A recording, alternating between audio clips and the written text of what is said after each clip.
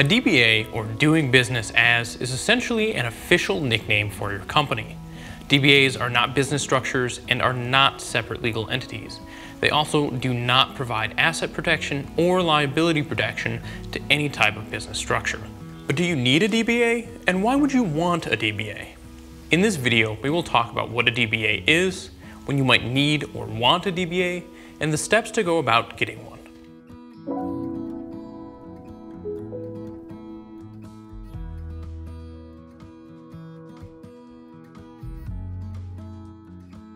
A DBA is also known as a fictitious name, trade name, or assumed name.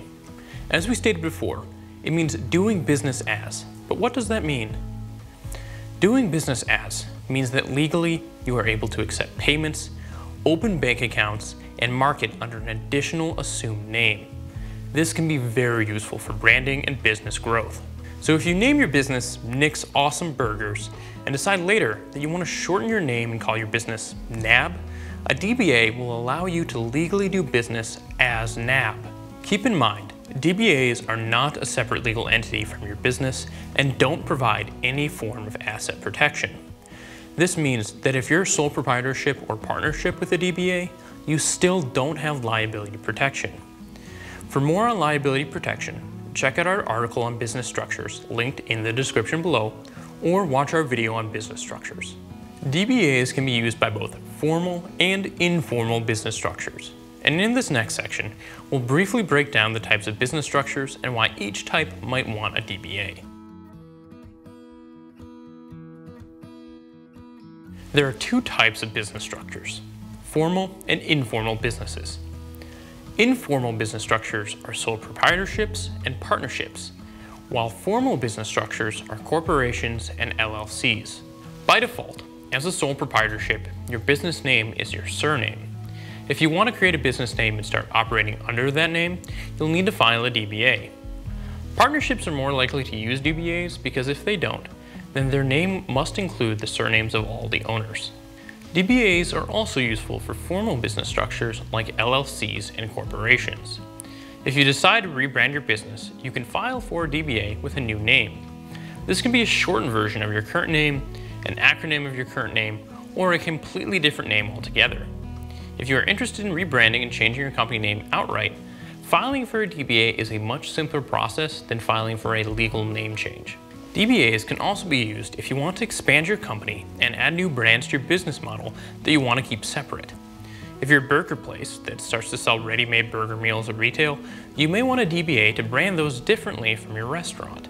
You can have any number of DBAs under a company, but more isn't necessarily better.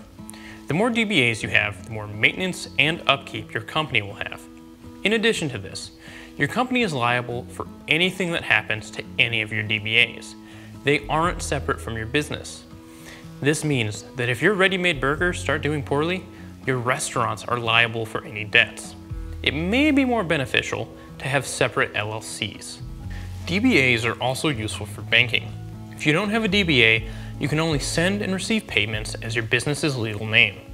So if you receive a check addressed to a brand you have that doesn't have a DBA, you won't be able to deposit it into your business bank account. Taxes are unaffected. Even with DBAs, you will still use your business's legal name on any official tax documents. Steps to get a DBA vary by state, so be sure to check out our pages linked below for your state-specific requirements. In general, DBAs cost between $10 to $100, and you may need to publish a newspaper when you create your DBA. You can either follow these next steps to file a DBA on your own, or you can hire a service to do it for you. The first thing you'll want to do is a name search to see if that name is available in your state. After that, you'll want to do a quick web search to see if the URL is available. Even if you don't plan on making a website today, you may want to purchase the web domain to prevent someone else from buying it. Then you'll want to register your DBA with the state.